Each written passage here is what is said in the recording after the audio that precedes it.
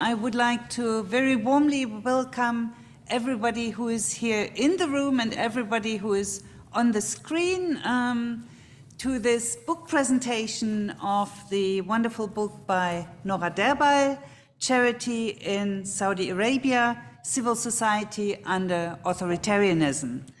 And we have here on the podium not only Nora, who will tell us something about her book, which looks like this. Well, I'm sorry, those on the screen probably can't see very much.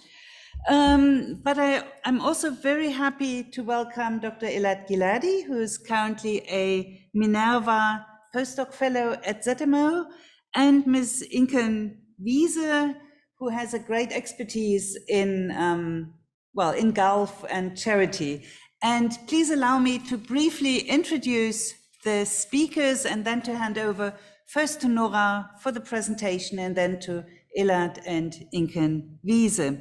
I won't say myself anything about the book, but let me just stress that it is based on the study in and fieldwork in Saudi Arabia, and start by introducing Nora. She's currently a research fellow at the Martin Buber Institute of the Hebrew University in Jerusalem. But she has studied at Humboldt Universität and Freie Universität, as well as the King Abdulaziz University in Jeddah. And between 2011 and 2017, she worked at the Berlin Graduate School, Muslim Cultures and Societies, on her PhD thesis, from which this book is derived.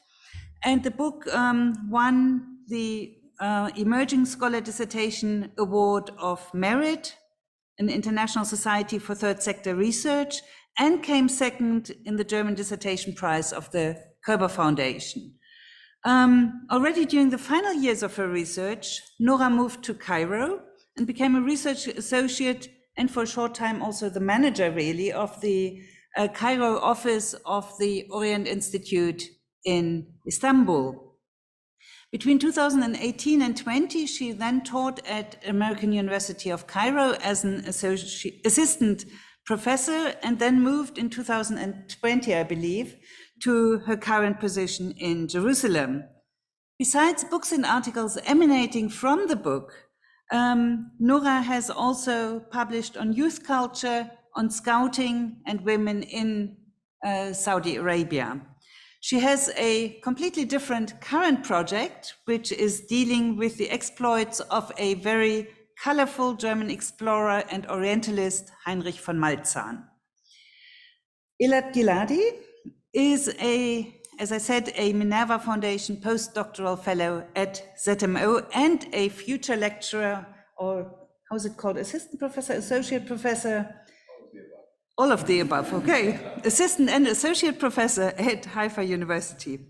He obtained his PhD in Islamic and Middle Eastern Studies from the Hebrew University, and he has worked on Shia Islam, on Egyptian media and popular culture, in addition to writing a PhD on Saudi literature. And it is, in a sense, starting from this PhD that he's currently writing a book on the relations between countryside and city and the question of rural-urban migration in Saudi Arabia, as reflected in Saudi Arabian novels. And finally, last but not least, as they say, Inken Wiese studied Islamic studies, public international law and political science at FU Berlin and Cairo University, and then spent a year studying Islamic law at Harvard. She then moved to Konstanz University, where she is still pursuing a PhD in cultural anthropology about the Arab Gulf states as donors in development. And obviously here we have the close connection to the question of charity. In parallel, she has pursued probably more jobs than I even know of, among them working for the German Bundestag, being a consultant in development projects, teaching at the Hochschule des Bundes, and many other things as well. She's also headed an association supporting the Willy Brandt Center in Jerusalem, which brings together emerging Israeli and Palestinian politicians, which in a sense perhaps it kind of closes the circle of this panel. I'd now like to hand over to Nora, and thanks very much for agreeing to join this meeting today. Thank you very much for this introduction, for the opportunity to talk about my book today here, which is really the first time I'm talking about this book in public, in person, since it came out this summer. So I'm really thrilled to see some audience here. So I was given 10 minutes or maximum 15 to talk about a project which really took 10 years in coming out. So you see the challenge. And I really want to stress that this book is the outcome of this book. I began thinking about the book or about this research project in 2009 when I was a visiting student at King Abdulaziz University in Jeddah. And the Jeddah floods happened in November 2009. Which had the effect that the university campus was flooded and there was no class. And so I joined my fellow students to do some relief work with a number of organizations. And this is really how I stumbled into fieldwork. I was interested then in questions of charity because this whole mobilization that we saw happening in 2009 started with individuals collecting donations for those affected by the floods. And then I wrote my MA thesis in 2011 about charity in Jeddah, which was really a mapping of the field of charity and the number and the diversity of organizations that work under the banner of charity. And then I continued to work on the topic at the Berlin Graduate School, Muslim Cultures and Societies, where I wrote my PhD thesis. And this time I concentrated really on charity for the poor. I finished my fieldwork. I went back to Jeddah in 2012, 2013 for all in all a year. And so I finished my fieldwork before 2015. I submitted and defended my thesis, my PhD thesis in 2017, and already then I knew I had to go back because of the radical changes that we've seen happening since 2015. And one of the major changes that happened back then was the NGO law introduced in early 2015. And I feel it was really significant that King Salman, upon ascending the throne, one of the first measures that he really took was first, he established the King Salman Center for Humanitarian Aid, which has become the major organization through which all donations that Saudis want to send abroad have to go since then. And I'm not going to talk about them, but I have an article on this overseas aid and how the 2015 establishment of the King Salman Center has changed the flows of aid abroad. But here I want to really focus on the changes that 2015 brought about for domestic charities. So I returned to Saudi Arabia in 2019 for a short trip, and I realized that a short trip is not enough. So I returned again in 2020 on 2 trips, and this time I stayed in Riyadh with the King Faisal Center for Research and Islamic Studies from January until March, with the short return to Cairo in February.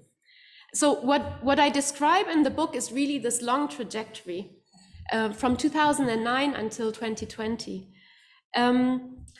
And I do, in the book, I describe the events along 2 trajectories, as the title says in the book, and I'm going to circulate the book actually here in the room so you can have a look at it. So as the title says, it's Charity in Saudi Arabia, Civil Society under Authoritarianism. And in the title, you have the 2 trajectories. One is charity for the poor, and what I would describe as forms and practices of everyday Islam. And the other is the civil society under authoritarianism, or we could say politics from below. So let me say a few words on the first, everyday Islam. There are a lot of books that deal with Islam in Saudi Arabia, but they usually adopt a version of state Islam, or they deal with some sort of state Islam. And with state Islam, for example, I mean, in 2011, there was this fatwa which described forms of protest as un-Islamic, and basically ban demonstrations happening. And you have a number of articles that deal with that. But here I would say the state instrumentalized Islam, and this is what a form or a version of what I call state Islam. Other versions of state Islam are, for example, the judiciary, or if you look at the education sector, the segregation of men and women in public space. But by contrast, I look at everyday forms of Islam, so how ordinary Saudis and non-Saudis in Saudi Arabia practice and interpret Islam. So when we look at state Islam, Saudi Islam is usually portrayed as radical and static. It is dominated by old men, the so-called religious establishment, the ulama, and it is uncompromising. At least this is how it is portrayed. And I want to say it is portrayed like this, and there's wonderful scholarship coming out. I see here in the audience Dominic Grell, and we should all be very looking forward to his work, which challenges this notion of state Islam. But what I do instead, I look at everyday forms of Islam, and here I show that Islam is flexible. It is subject to interpretation, and what I mean when I say everyday Islam or forms of everyday Islam, this research really started with me asking charity organizations, when they say they use the zakat for the poor and needy, what do they mean by this? What do they understand as, what kind of donations, first of all, do they have, do they receive, and to whom do they pass them on? How do they define the poor and needy? According to whom? Who is an authority on these questions? Who decides what to do with the donation and what not to do with the donation?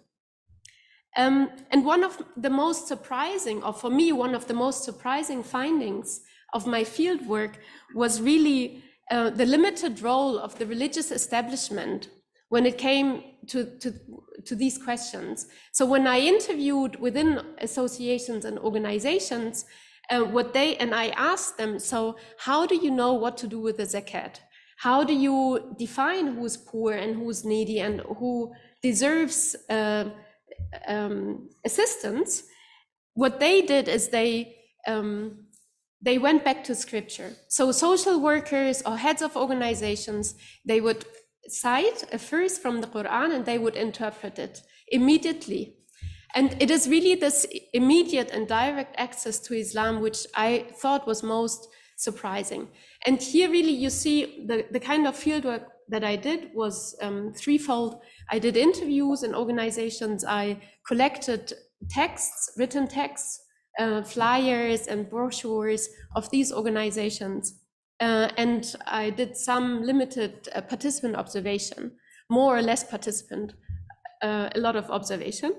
And here you really see that at the level of text, these organizations, they invoke certain fatwa, they refer to certain scholars, but during interviews, my interviewees interpreted Islam and verses of the Quran themselves. So what I argue in the book is that in the field of charity, Islam really is, it's a worldly guide, and I was inspired here by the book Life Worlds of Islam by Muhammad Bamir. Islam functions as a worldly guide. It is a moral compass and some sort of ethical frame. And the strength of this moral compass really becomes visible where these values that the philanthropists find in Islam contradict with the values of the nation state.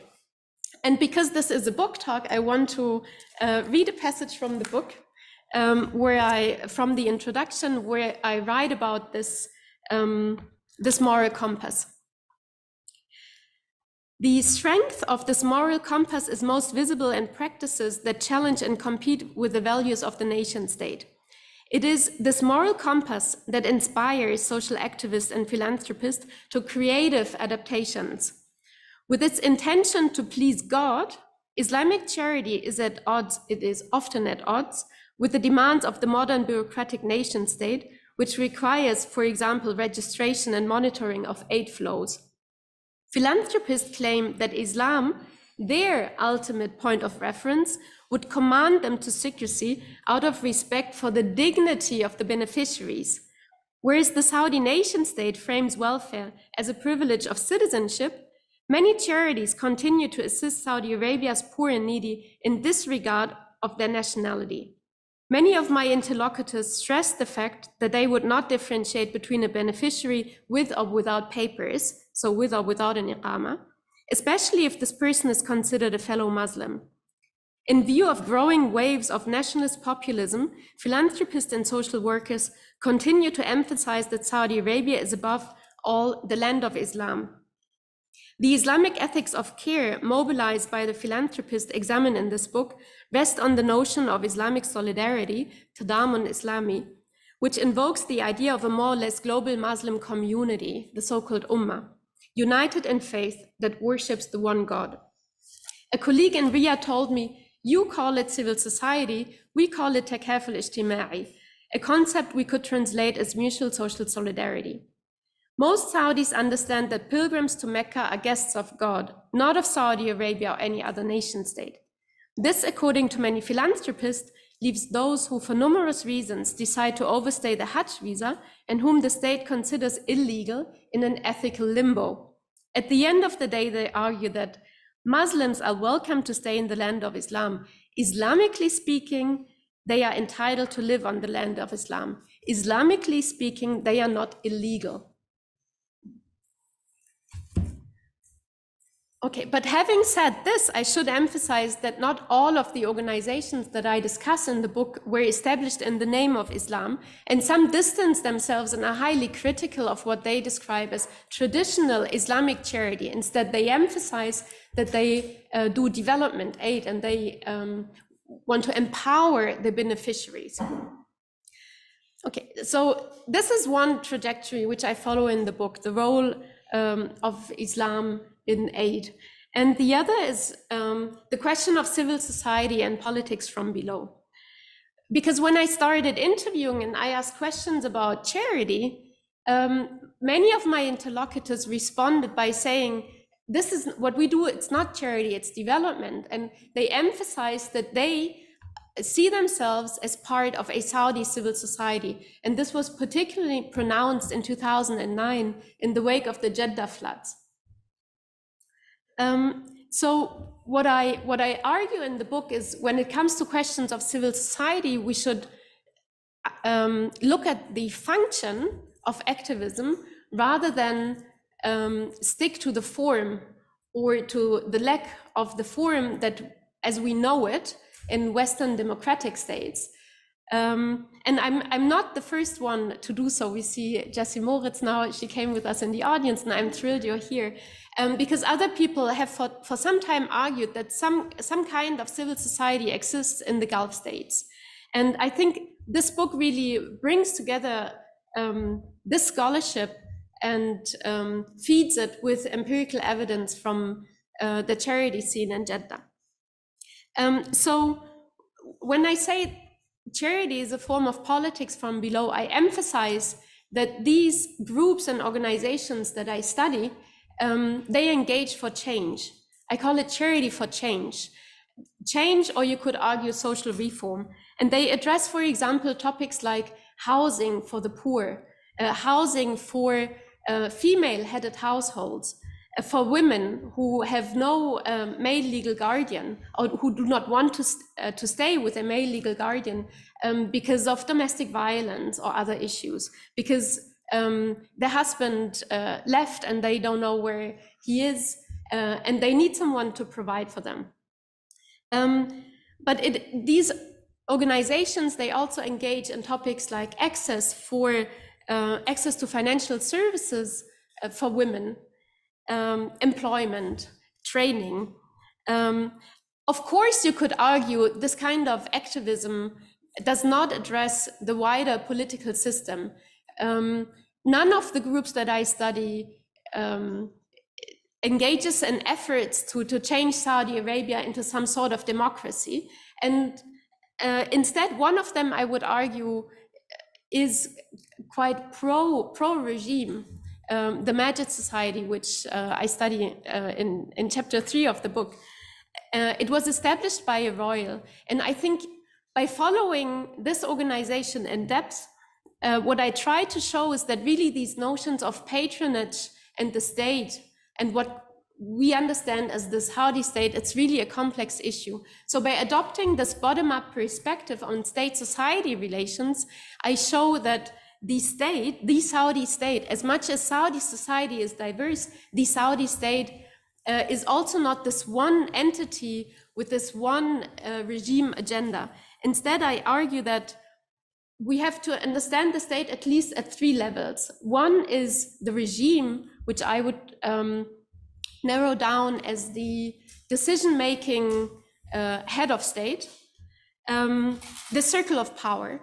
And then you have the royal family. And the royal family nowadays, the dynasty consists of, I think, something around 15,000 members. And being a royal doesn't automatically mean these individuals have any political influence. And I follow a number of organizations established by royals who struggle, for example, to register. And this is where I argue that there is this third layer, which is the bureaucratic state, which has become increasingly influential and strong by itself. But then you have these 3 levels, but I would argue that even within that, there are different voices. For example, the bureaucratic state, I follow one employee at the Ministry of Social Affairs who, when I started out my research in 2009, he was actually a member of an organization that did research on charities. Then he worked for some time at a charity organization. And when I returned in 2020, he was an employee at the ministry. And he sometimes had quite divergent views from other employees in the ministry who were tasked with implementing the changes brought about by the 2015 NGO law. So when we see the this is the final point that I want to make, when we look at the effects of the 2015 NGO law, and when we adopt this long trajectory from 2009 to 2010, we see that some of the developments are actually not as radical, the ruptures are not as radical as one might think. Still in 2020, the field of charity consisted of informal and formal organizations, those registered with the state and those who engage in a legal gray zone. And you still have these diverse views that I would say are characteristic of the field of charity in Saudi Arabia. And I leave it with that and look forward to your comments and thoughts on the book. Yes, thank you very much, Nora, for this wide-ranging introduction. I immediately hand over to Elad, perhaps, yeah. Okay, thank you, Ulrike, and thank you everybody for joining us here and via Zoom. It is my honor and pleasure to be here today as part of this panel to discuss Nora's book, Charity in Saudi Arabia. Now, as a discussant, not as a reviewer or a critic, I'm not going to talk about how much this book is interesting and well-written and innovative and important, although it deserves all these superlatives and more, might I add. What I am going to talk about is how this book relates to my research about social and cultural change in Saudi Arabia and the shifting notions of identity and gender through the prism of the Saudi novel. Since I don't have much time, I'm going to focus on 2 points, and if I have more time, maybe 2.5 or 3 points. So beginning with the first one, this book presents a different perspective from which to view and understand Saudi Arabian society, not from a top-down vantage point of how the state plans and controls complex social and political situation, but a bottom-up from the point of view of on-the-ground civil society initiatives and the ways they act and react in the face of diverse social events, governmental power, and politics. Literature, and especially the novel genre, can provide us with a bottom-up perspective as well, so I claim. Aside from being works of art, many Saudi novels address the reality in which they are set and discuss a wide variety of subjects connected to Saudi society. Novels are an important platform for discussing social issues, amplifying suppressed voices, and conveying social criticism and protest. Let's take the issue of poverty, for example. As Nora writes in her book, despite enormous riches from the country's outstanding natural resources, poverty is a growing phenomenon among some of the inhabitants of the kingdom. Few countries in the world experience a disparity in wealth as extreme as that which exists in Saudi Arabia. The book deals with such questions as how can there be poor in Saudi Arabia? What are the reasons for the growing pauperization among specific segments of society, and so on and so forth. The book shows that wealth sharing and rent distribution were always non-egalitarian in Saudi Arabia and have excluded diverse groups of society, namely Saudis living in rural areas, rural migrants to urban centers, and of course, Saudi women. In short, all those without access to channels of resource distribution. Saudi literature gives us another perspective on this subject. This is, for example, one of the main themes in the novel Mudun Ta'kulu al-Ushb. This one, this novel is Mudun Ta'kulu al-Ushb, Cities Eating Grass, from 1998 by Saudi writer Abdul Khal. The novel tells the story of a migrant from a southern village who gets devoured by the big city of Jeddah. And it highlights the enormous socio-economical gaps within the different groups of the city.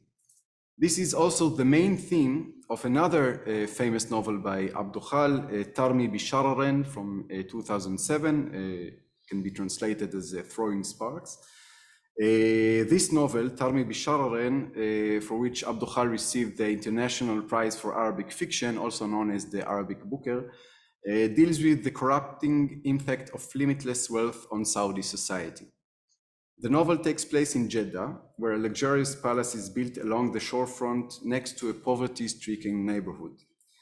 Khal says that with this novel, with Tarmi Bisharar, he sees himself as the voice of those who are deprived of their rights. As I see it, he says, the disenfranchised are those people in society who are not able to make themselves heard. My novel, he says, is an altercation between two worlds, that of decadent wealth and that of bitter poverty. But not all Saudi novels, of course, reflect and deliver such, reflect reality and deliver such harsh criticism as this novel or these novels. And this, which leads me to my second point. When I started reading Nora's book, I immediately thought about how this subject, the subject of charity in Saudi Arabia, is represented in the Saudi novel. And two examples, two novels came to mind. And there are quite different examples from the ones I've just spoken about, and very interesting as I see it. The first one is a novel called La Asha Qalbi, There is No Longer Life in My Heart, from 1989 by Saudi writer Amal Shatta, which tells of several women who live together in Ribat, a sort of asylum or shelter for poor, elderly, and or forsaken women in Mecca. Not in Jeddah, unfortunately, but close enough. Each of the characters has her own story, but a common theme is class inequality between husband and wife and its tragic effects on the marriage. The women portrayed in the novel are all noble and altruistic, despite their tragic fate, and are willing to sacrifice their happiness and everything basically for the men in their lives. This novel does not, unfortunately, address the harsh reality of the inhabitants of these Ribats, the majority of whom are women, which Nora deals with in her book. In chapter 2, Nora writes, over the course of the 20th century, shelters have emerged as an alternative home for single women and female-headed families, who found themselves marginalized by the legal and social norms of state and society in Saudi Arabia. Typical stories of the inhabitants of shelters describe women who fled from abusive husbands and were not welcomed back into their families, but equally struggled to make a living without their guardian. So instead of addressing this burning issue, or these burning issues, the novel of Amal Shatta, one of the most prominent Saudi women authors in the 80s, deals extensively with the theme of the self-sacrificing woman. And basically, Shatta's novel and all her novels basically seem to embrace the hegemonic patriarchal discourse about the ideal Saudi woman and take very conservative views on gender issues. So this example, as I see it, highlights the gap that exists sometimes between novels and reality, or to be exact, between novels that align with the discourse of the regime and novels that challenge this discourse or simply try to reflect reality. Another novel, another example that relates to the subject of charity is a very interesting novel called La Lam Ya'ud Huluman, No, It's No Longer a Dream, by author Fuad Sadiq Mufti. The focus of this novel is a Saudi woman named Huda, who becomes a famous fashion designer in Rome, and then returns to Saudi Arabia to open a fashion house of her own. After great success, she soon opens several branches all over the Arab world, but at the height of her career, at the height of her success, Huda senses that something is missing from her life. You wanna guess what? Meaning? A husband. Pretty much the same. And she realizes that she has been suppressing her feelings for Ahmad, the son of her business partner. So in order to appear more attractive and more feminine to Ahmad, she transfers the management of the company to her brother, begins attending various social activities for women, and joins a charity in Jeddah. So seeing her after this transformation, Ahmed feels that she has become more beautiful and that her toughness, which had intimidated him in the past, has vanished. So the two get married and live happily ever after. So charity in this novel is portrayed as a clearly feminine domain and like some sort of hobby for women of the Saudi elite, just as described more or less by Soraya al-Turki's famous ethnography women in Saudi Arabia. However, Nora's book opens a much wider perspective on this issue. So the oil boom catapulted Saudi families into a situation where they could afford to do without additional income earned by women. This allowed average families to keep their women confined to their private home and thus limiting their social life considerably. However, women associations emerged as a legitimate space outside the home for women to socialize. And over time, charity work, much like literature, has become a space in which Saudi women could actively negotiate gender boundaries. For example, the women engaged in welfare organizations were also fighting for girls' education. In the summer of 1962, a group of Saudi women raised their voices through a series of articles published in Saudi daily newspapers in support of girls' education. Among the authors was Samira Khashoggi, not the mother of, but the aunt of Jamal Khashoggi. And she was the director of Al Nahda Society, the first women's welfare association that was established in Riyadh. And not surprisingly, the same Samira Khashoggi was also the pioneer of women's writing in Saudi Arabia, who published her first novel, Wada'tu Amali, as early as 1958. And she would have won the title. Okay, so enough about Samira Khashoggi, and now for my third point, which I'm going to make half a point. So my third point was supposed to be about the changes in Islamic discourse over time within the different charity organizations in accordance with the changing zeitgeist and with shifting regime policies.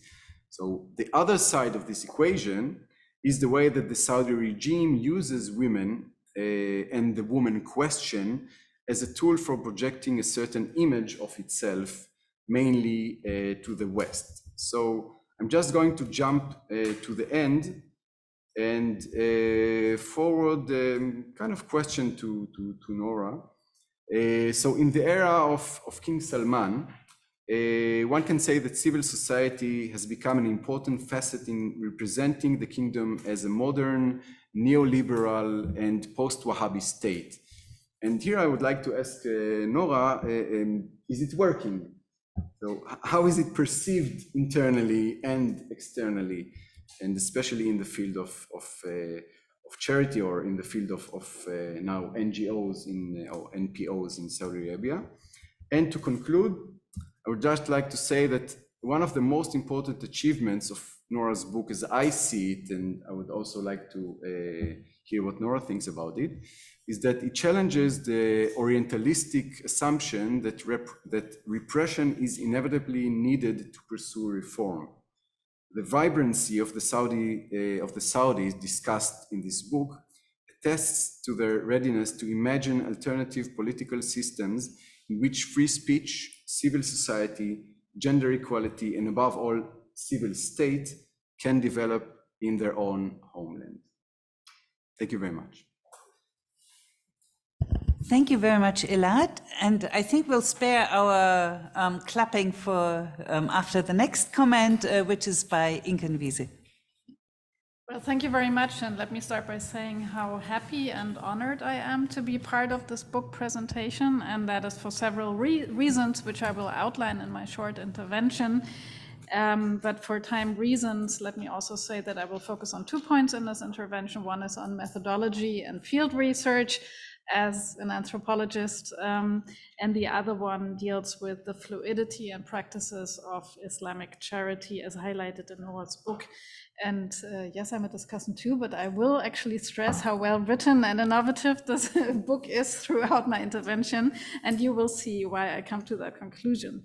So I'm happy to be at this book presentation because this book is the intellectual and material and product of your, as I may say, very wise decision early on in your PhD project to focus on Islamic charity in Saudi Arabia, because if I remember correctly, there was a phase in the very, very beginning where you thought about studying Islamic charity elsewhere in another country, in a European country.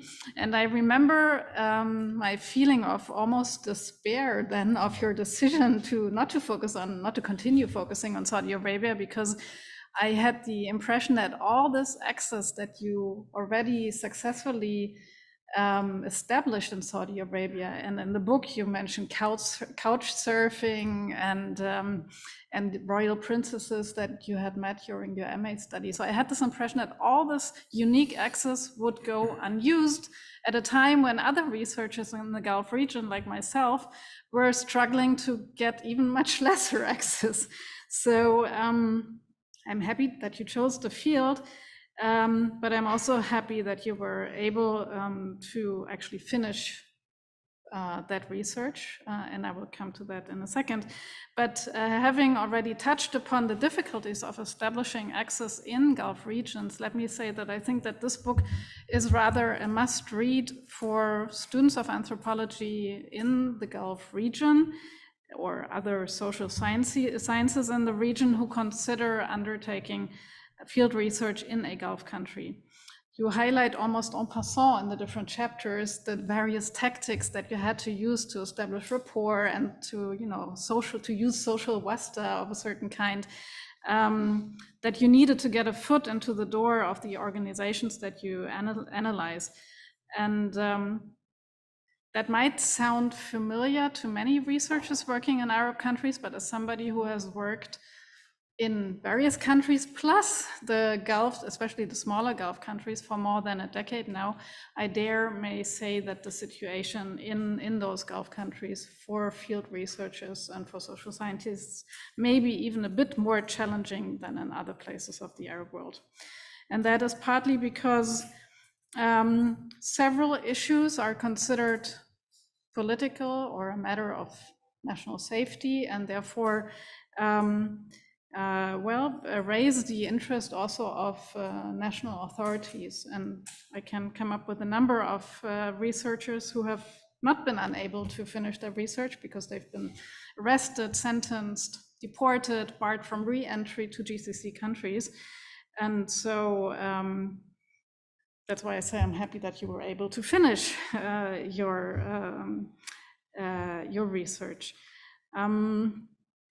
And your remarks on methodology and access and the various sources you relied on and that you interpreted, and you mentioned some of them before, highlight very clearly that when doing research in the Gulf region, you have to be willing to grasp any straw that is made available to you, and that you maybe sometimes have to change your perspective or your direction and not follow what you have planned at home or discussed with your supervisor early on, which is of course a risk when you undertake a PhD project that is supposed to be finished within a given time frame. So it is our good fortune that you maybe happen to do that research at a time when Saudi Arabia experienced a certain openness towards foreigners, which, as you lay out in the book, was also a time when additional regulations and limitations occurred to your interlocutors. So that was an ambivalent time.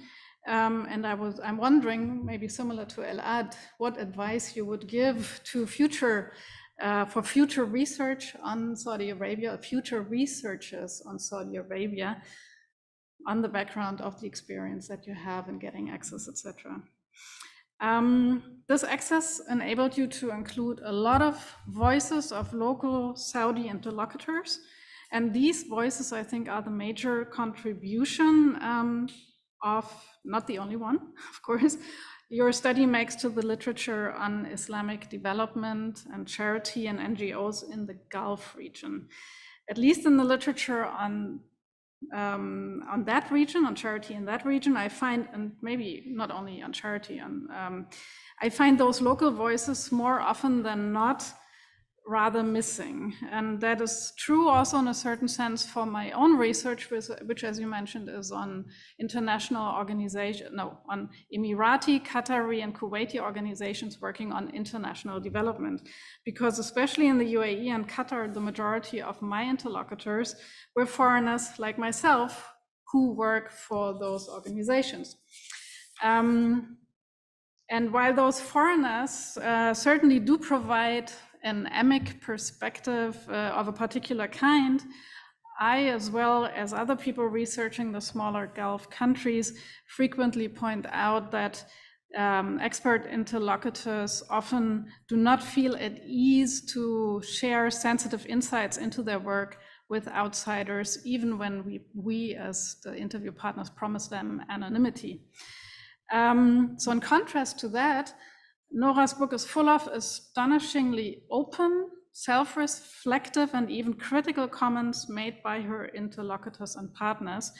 And through that, the book not only provides insights into the charity scene of Jeddah, but also engages critically with a multitude of other social challenges that are prevalent in Saudi Arabia today. And we've mentioned poverty, unemployment, women, etc. So readers, and we passed the book around, who simply look at the table of contents should not be mistaken. This book is far more than 4 case studies on the 4 organizations, but Nora really beautifully combines her insights into the work of and approaches and concepts and strategies of those organizations with the issues they tackle and the role of these issues in social policy and in state-society relations in Saudi Arabia. And so the book can really be read as an introduction into contemporary Saudi Arabia's social realities and how social issues are negotiated within the society, but also between society and the state, or civil society as the state, however you divide those different spheres. And hopefully this is an aspect which we come back to in the discussion. And let me just mention that briefly. I felt reminded of so many debates and issues and phenomena that we discuss here in Germany while reading through the book, that whoever has no prior knowledge of Saudi Arabia and reads through the book certainly lets go of any concept of exceptionalism, of Saudi exceptionalism, when encountering many of the issues that you cover. And just one example, this issue of unproductive families and how to turn those unproductive families into productive members of the society and of the kingdom very strongly resembles debates we have here in Germany on, for example, Hartz IV families. So talking about Saudi exceptionalism, many of that resonates, I think, also with the German audience. But let me go back to your research and come to the second point, which is the fluidity of practices and discourses of Islamic charity that you mentioned already. And you show how century-old concepts and practices are adapted, transformed, translated to meet current day needs and circumstances of Saudi Arabia. And this as such should not come as a surprise to anybody familiar with Islamic charity, because we have seen this kind of fluidity and transformation and translation to everyday needs already in medieval times. And we know that many concepts of Islamic charity are themselves translated, transformed formats of charity that were existent on the Arab Peninsula at the time. Yet beyond stressing this fluidity as such, the book sheds light on how concretely, by using those local voices, how concretely those local concepts and practices in Jeddah are merged with tools and ideas and discourses that Jeddah charity practitioners encountered elsewhere. And this elsewhere you describe very vividly as being in multiple spheres and places, be it in widely available translated literature of self-help by mainly US authors, the internet, YouTube videos, ideas that people took from their university studies in Saudi universities, but also during their studies abroad, and so on and so forth. So the book really beautifully shows how those existing practices that were perceived as Islamic are not simply replaced or discarded of, but how the new and the old practices, concepts, and ideas actually enter into a dialogue and sometimes synergism with each other. And by starting with the first women's association in the 1960s, you show that this process is actually constant and probably never ending. And even in the more recent initiatives, references to Islam are still very much present, for example, as a tool, as you argue, for communication that resonates with both donors, beneficiaries, and volunteers. But I think we would be wrong to assume that language and terminology of Islamic charity is used merely for tactical reasons. And here I would like to recommend especially chapter 3 that you mentioned already on the Majid Society, which claims to be doing development and not charity, indeed a sentence that I myself have heard several times in my research as well. And many of the strategies that you describe of the Majid Society seem to be inspired by neoliberal thought and concept from maybe more the corporate sphere.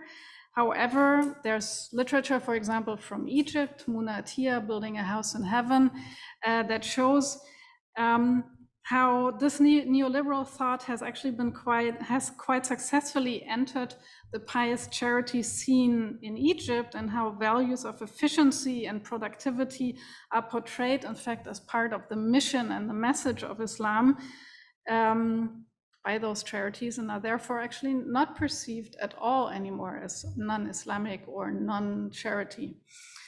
And I think, and I'll finish with that quite similarly, it seems important to your interlocutors to explain how their initiatives and their concepts and ideas and strategies have grown naturally from their experience of having been raised and socialized in Saudi Arabia, and of coming to terms with what it means to be Saudi and what it means to be Muslim.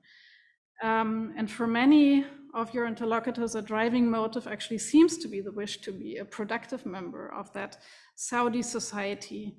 And civil society and charity engagement is their contribution to making the Saudi society and state a better place. And this, again, may not be so different from civil society engagement, philanthropy, etc., volunteering that we see here in Germany. So as for Saudi Arabia, and to finish with that, although you're careful to stress that your findings are limited to Jeddah, I think there's actually much ground to believe that youth and activists in other Saudi provinces are similarly shaped and affected by the same debates and ideas, as those ideas obviously travel regionally and globally. And I guess all of them would be hard-pressed to tell where those already implemented ideas and ideas that they work with came from originally, but they're perceived as local by now. So with that, let me finish by saying that I look forward to the discussion, to your comments and answers to our questions, and hopefully more bilateral exchange in the future.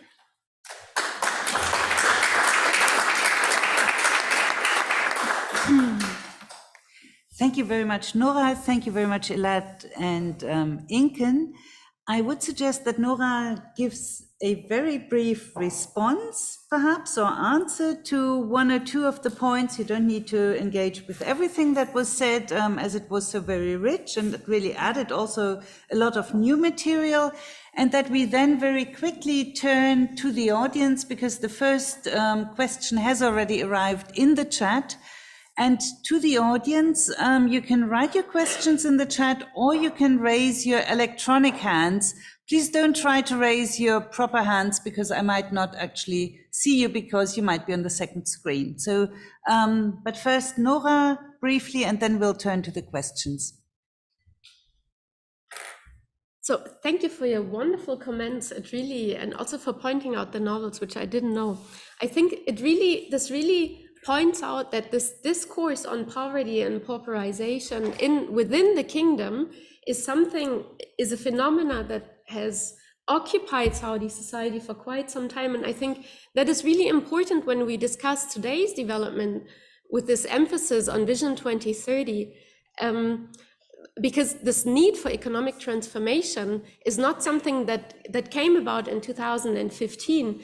Already in 2005, King Abdullah announced the war against poverty. And you point out that novels already addressed the issue of poverty in the 1980s. So does civil society work to portray this new Saudi state in the wake of Vision 2030 as modern and liberal and less Wahhabi or not Wahhabi? I speak about that in the last chapter, where I engage with Vision 2030, and where an employee again at the Ministry of Social Affairs tells me, I ask him exactly that question and he says no.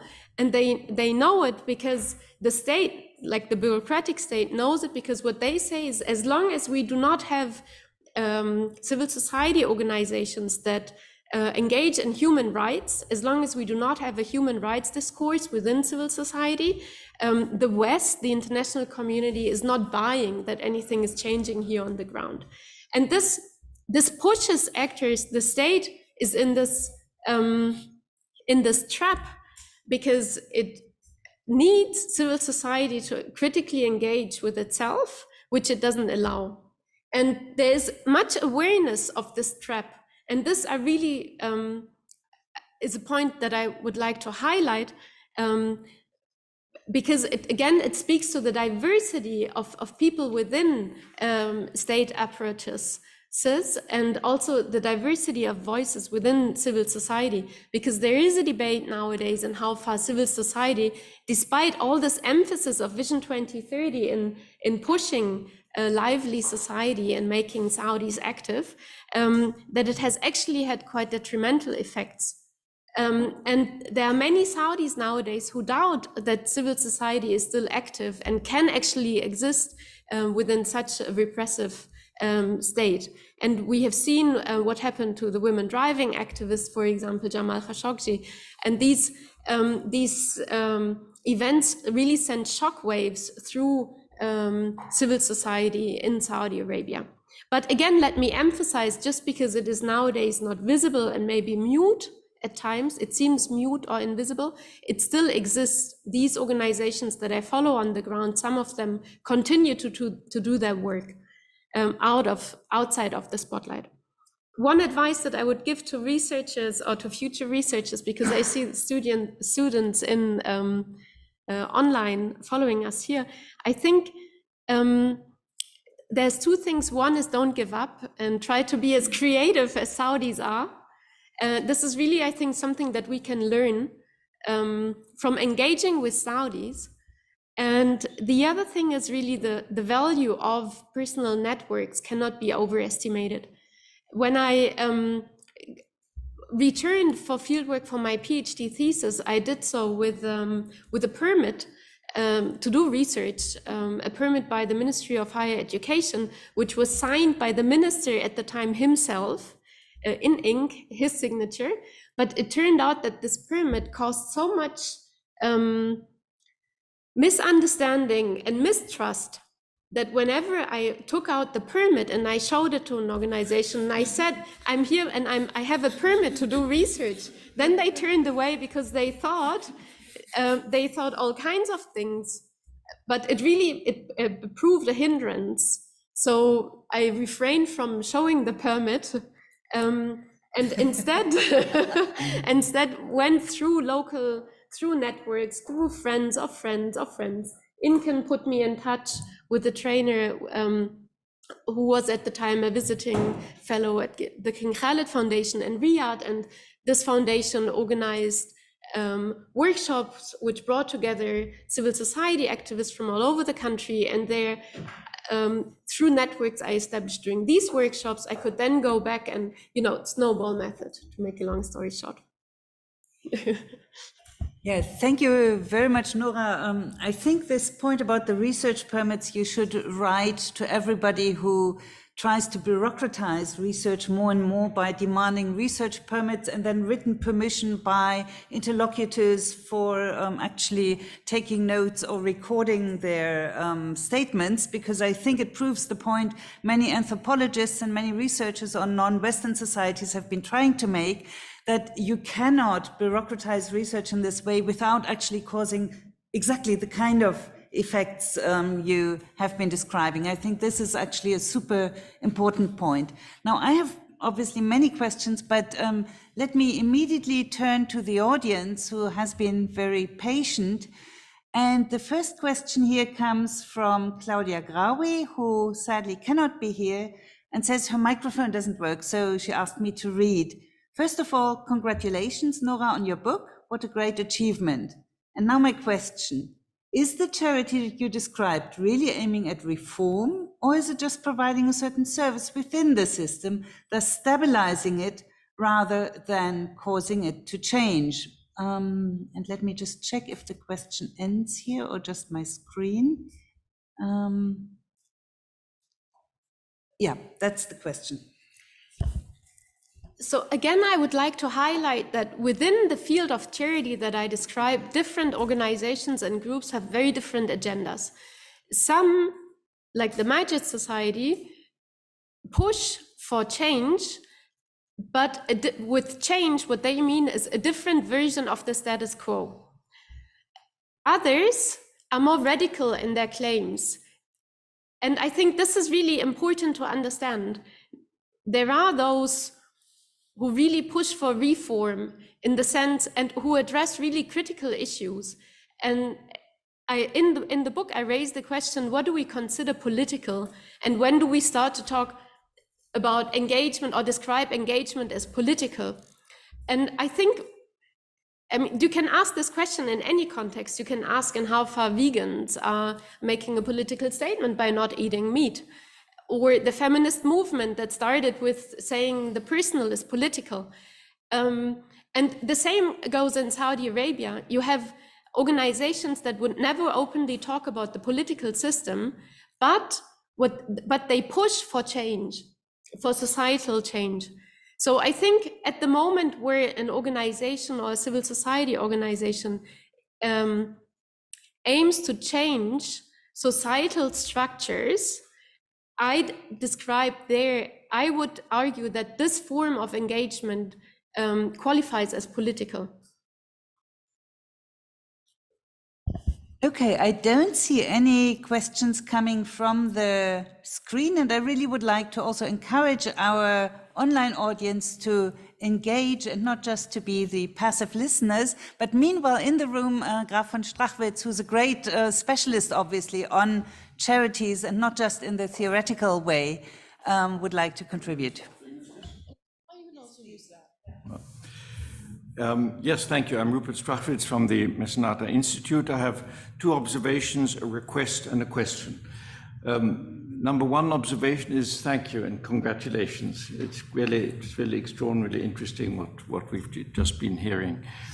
My second observation, based on the fact that I'm a political scientist and I'm not in any way a specialist in Oriental or Islamic studies, my field of study being civil society studies, philanthropy studies, I was struck by the similarities in many ways between what you describe for Saudi Arabia and what we have here in Europe. Conflicts between the state and charities, especially at a sort of grassroots level. We have exactly the same thing here. The interplay is complex, is complicated, exactly the same. The conceptual change from charity to development, that is a big discussion that's been going on in Europe for a very long time. So, and of course, the last story you told about the permit, I mean, there would certainly be many German grassroots civil society groups who would react exactly the same if somebody arrived with a minister's permit. You know, you would say out here immediately. You know, I mean, so that really is extraordinarily interesting. And so my request is to someone to take this up and to unpack this sort of notion of a state or region or culture related concept and see where the similarities are, and in a sort of comparative way. I think that would be an extraordinarily interesting bit of research to be done, and it would teach us quite a lot about this whole idea of the nation state, which after all is not an anthropological constant. It's a 16th century concept, and it's on the way out. And that leads me to my question. As I have learned, not least from Udo, Saudi Arabia is in a big transition towards a sort of nation state. It's all about the nation rather than religion or something, if I'm correct. What does that do to the relationship with civil society? Are we going to get into a similar contested civic space sort of situation that we have in all kinds of other regions of this world? Is it in fact going to be more difficult? Well, I mean, at first thought, one might say, okay, if this very specific form of Saudi Islam, if that sort of fades away a bit, it might be easier. No, my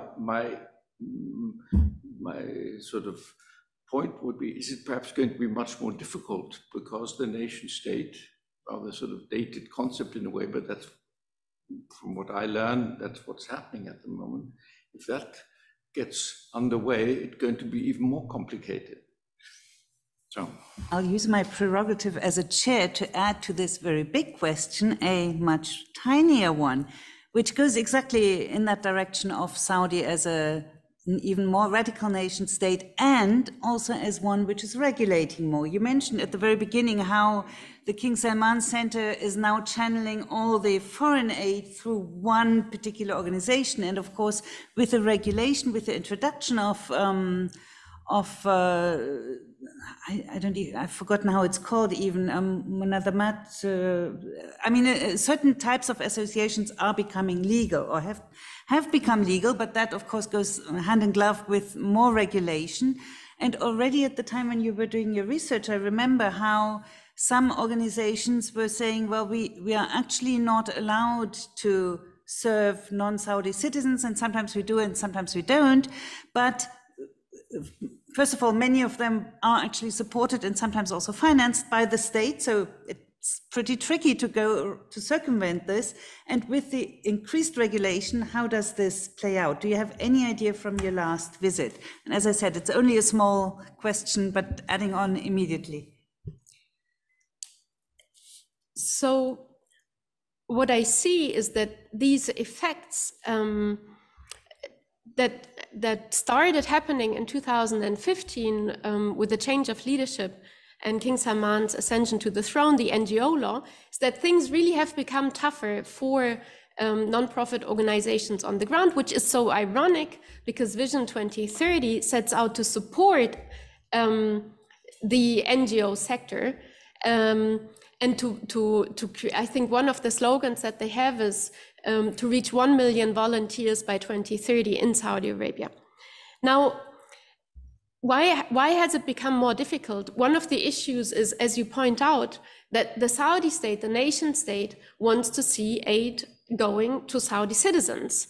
So one of the organizations that I started interviewing in 2009, 2010, the first Women's Welfare Association, at the time in 2010, in an interview, the head of the organization back then told me that when they started the work in the early 1960s, the majority of their beneficiaries were non-Saudis.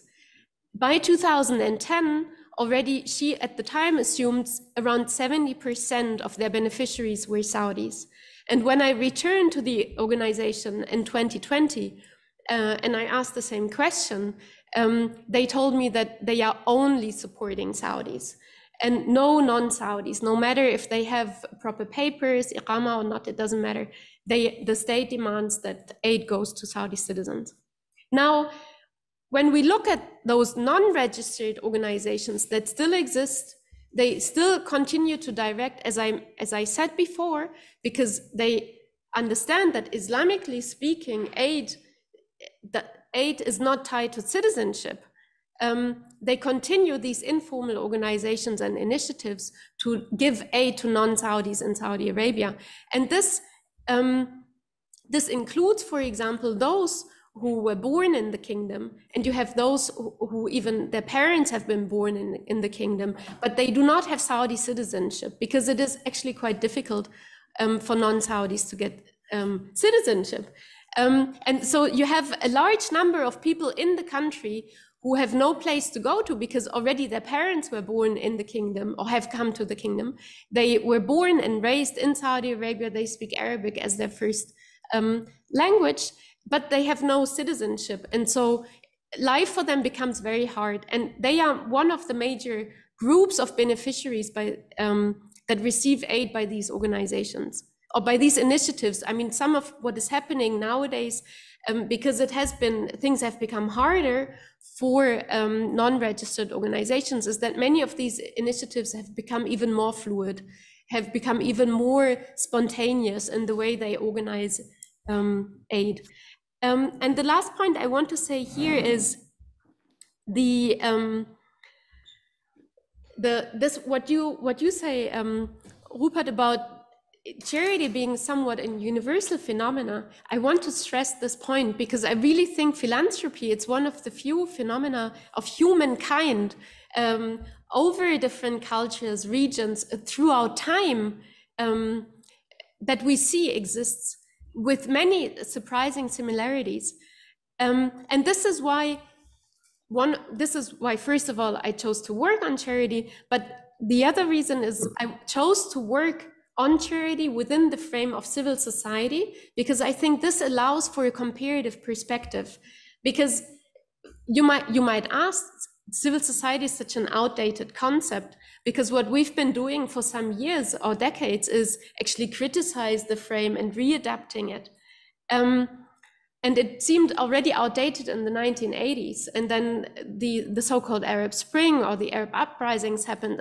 And again, scholars questioned the use of the concept civil society, because the mobilizations that we saw came from actors who were not even at the time considered part of civil society. But I think still, if we go back to this frame and adapt it and critically think through it, it allows us to compare what is happening in Saudi Arabia with other authoritarian states, with China, with Russia, or with European countries, with Romania, with Germany, for example. And I think this is really, it's really time to do so and stop exceptionalizing Middle Eastern countries, Islamic societies, and the Gulf in particular. We now have 3 questions from the virtual audience. First, Jonathan Benthall, who will speak himself, and then I have 2 questions in the chat.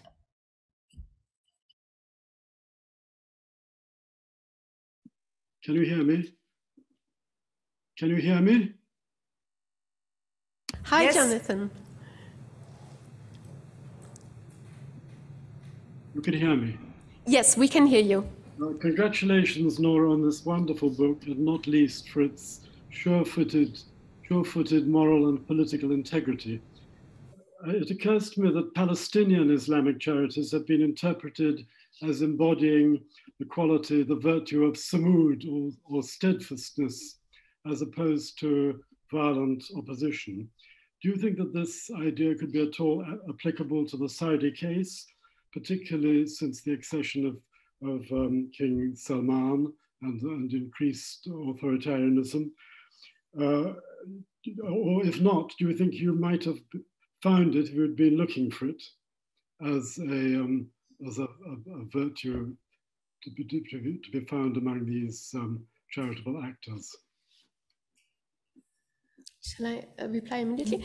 So I think the idea of sumud, the steadfastness, the not giving up despite difficult circumstances, there are elements that I would say we see in Saudi Arabia. But I think the difficulty that I have with this concept is that it really assumes that there is an opponent. And I think what I've learned in my fieldwork is that many Saudis see the state, the Saudi state, much less critical than we do. Here, for example, now, in, let's say, the German political elite or the Western elite. I think this, some Saudis are highly critical of the authoritarian structures, but others are not. And I think this is really the diversity that I wanted to gather with the voices that I brought together in that book. Because when I interviewed in 2012-13, many Saudis, for example, and this is just one example that I want to give here, many Saudis followed the uprisings very closely in the region, and were wondering if something similar would at some point happen in Saudi Arabia. But when I went and returned in 2019 already, 2020, many Saudis then spoke with great relief of the fact that Saudi Arabia had not seen such uprisings in 2011. And I think this idea that that civil society is naturally somewhat opposed to the state is something that I want to challenge, because you have organizations that are in fact trying to support the status quo, but a different version of the status quo, as I said before. And I think we really have to rid ourselves of this understanding that civil society is automatically opposed and pro-democratic, for that matter. And when I think of Palestinian resistance under the banner or the motto of Sumud, I think it is really highlighting the fact that these Palestinian organizations are very much opposed to the Israeli state, no matter what, and they hold on to this resistance. Thank you. I'm now reading the question by Peter Enzharlas. How do these organizations in Jeddah view the more political, Islamically inspired civil society activism in the 2000s and early 2010s, like that of NGOs like Hazm or informal groups like the so-called Jeddah Reformers, Saud al-Hashimi, etc., who focused on political reforms and human rights? Are there continuities between today's charities and the political activism of the 2000s and 2010s, or is today's activism purely unpolitical?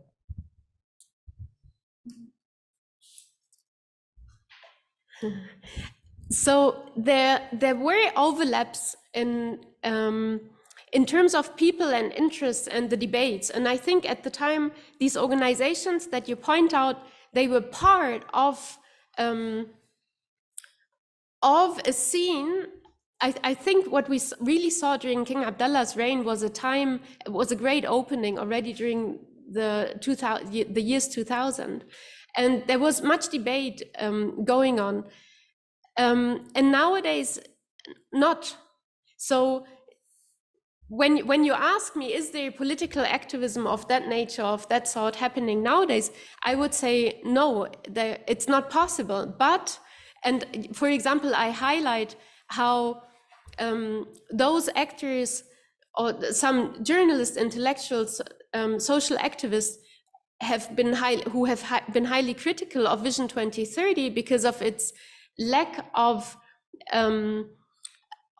acknowledgement of Saudi Arabia's poor. So in a way, Vision 2030 is a step back, they say, because in 2005, King Abdullah was able to openly not only speak about the poor, but he went himself on foot in this famous moment. I think it was in 2005 when he went to a poor Riyadh neighborhood on foot, unescorted, only with a lot of journalists, and it was broadcasted all over the kingdom. That was the kind of openness that Saudis knew from the previous leadership. And nowadays, speaking of poverty and the poor in Saudi Arabia has really become again a taboo, which sometimes takes really, really funny moves then, because people speak of the low income category, meaning the poor.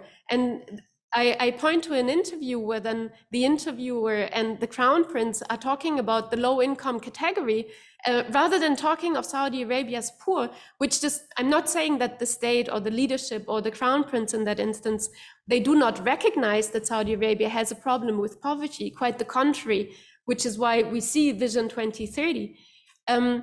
But talking about it and being critical of steps taken by the state has been pretty much impossible today. But I would say that still political activism is possible, but often the kind of nature where these activists and groups, they do not stage themselves or frame their activism as political activism.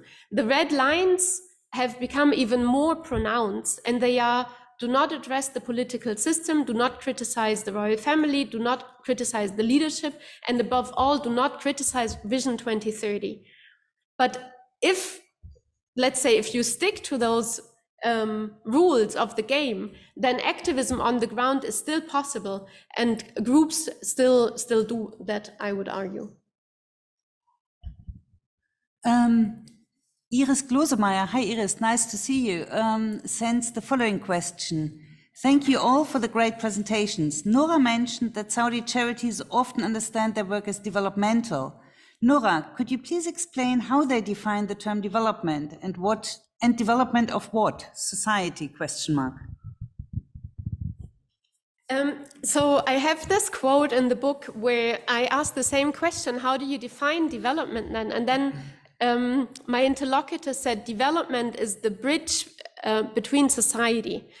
And they emphasize, so when I ask this question about development and to Saudi civil society activists, what I see is that there is a lot of reflection, and everyone has their own ways of understanding, and there's really an engagement with ideas of development, with ideas of empowerment. There is not just this one version of development which everyone tries to implement, but there is really a very lively discourse there happening, and a lively debate how to best support the poor in their development.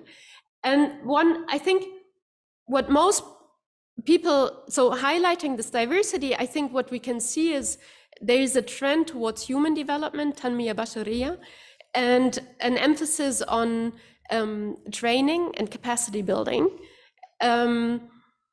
with all its traps and difficulties. But this is really the direction that I see many initiatives try to implement, and they do so sometimes also from an Islamic perspective. So instead of, there are those who just say, don't give a poor man a fish, teach him how to fish. But then there are those who recited to me a hadith, for example, where a poor beggar approached the Prophet Muhammad and he said, what do you have? And the poor beggar said, I have nothing except this bowl with which I'm coming to you. And then the Prophet said, give me that bag, I give you some money, and with that money go and buy a tool. And then, so the story goes on, and at the end of the day, it has the same message. The Prophet Muhammad teaches the poor to be self-sufficient and self-reliant, and how to support himself with his own means, rather than just give him something out of beneficence or out of goodwill. So you see that this notion of development really goes in all areas. It is not only those Western liberal-minded or Western-oriented Saudis who follow this approach. It can also come from very conservative, very Islamic circles. It really goes throughout all kinds of layers of society. Thank you very much. Are there more questions? Yeah, Sebastian Sons. Thank you so much, Nora, for this very inspiring presentation. I'm looking forward to read the book. So far, I didn't do so, but I will. And thank you also for the other presentations. You have mentioned productivity and the term of productivity with regards to charitable work. Do you see a trend in the last couple of years, specifically after 2015, that charitable philanthropic work has become more professionalized in order to get more productive, so that it is also kind of a business opportunity for specific Saudi people, that there is a kind of a connection between working in the philanthropic sector, but also to be more productive in an economic related sense, because that is also part of the Vision 2030 to make Saudi Arabia attractive for business, to make it a hub for economy. Is this, let's say, trend also playing out in the charitable field, so to say?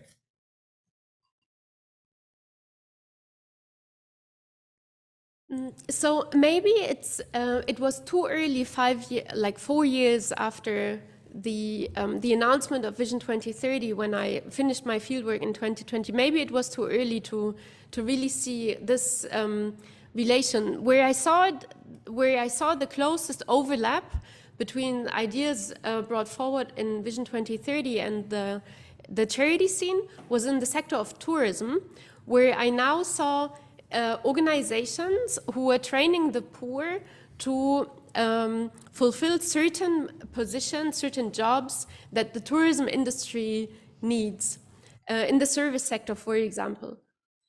So this is the closest overlap, but these training initiatives have existed before, and it wasn't quite clear to me at the time in how far these training programs were successful. I think it was too early to really see that.